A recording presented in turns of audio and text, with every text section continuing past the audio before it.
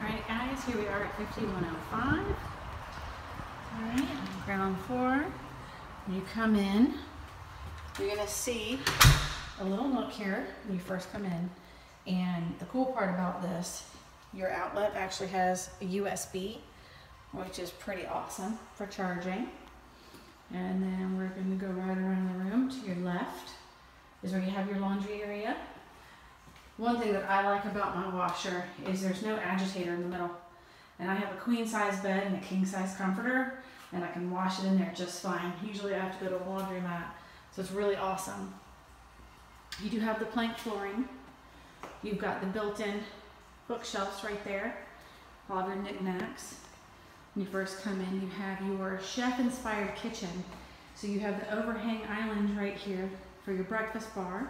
You put your bar stools there. I'm a big cooker, so I love this design. I chop up all my vegetables right here on the side and then go straight into the garbage disposal, and it's an extra deep sink. Your dishwasher's right there, which is awesome. I love to eat, so on top of all the cabinet space, you've got your pantry. Your cabinets are espresso color, and you've got a lot of cabinets. Everything is granite countertops, and your backsplash is tile, which makes it so much easier for cleaning. You've got an over-the-range microwave, flat top stove. Everything is stainless steel, including your refrigerator. All right, and then we'll go into the master bedroom. So you've got your ceiling fan. You can see your patio right outside your window. Okay, now this is the smaller of the two floor plans that I'm going to show you. All right, so you see the space right here in the bathroom. You've got your walk-in shower and then your closet.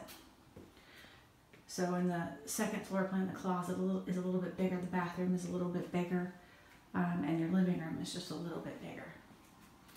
Okay, so we'll go out of the master and then we'll come into the living room. So pretty big living room. If you want to mount your TV, you can do that as well.